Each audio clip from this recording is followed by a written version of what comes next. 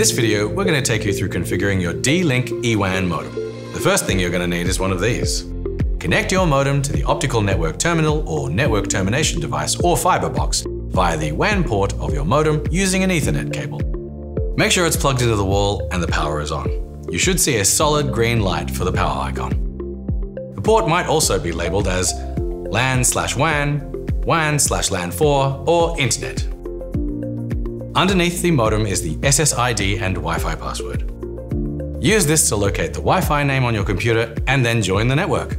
Now, don't worry. When you successfully join the network, it will say no internet secured. This is because we haven't configured or set it up yet. Open the internet browser on your computer or phone and type in 192.168.1.1. You can also check the bottom of the modem for the correct IP address if that doesn't work. You'll be prompted for a username and password. Ready for it? Username in lowercase is admin. Password in lowercase is admin. You can also check the bottom of the modem. In fact, when in doubt, that's the best place to look.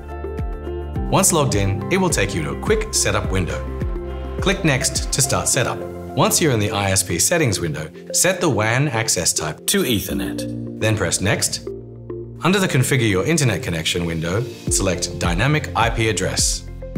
Sometimes this option may be displayed in the following format. In this case, select DHCP Connection, Dynamic IP. Now click Next until you move to the last page in order to save the settings. Your modem should go online within 2 to 4 minutes. Please test the service once done.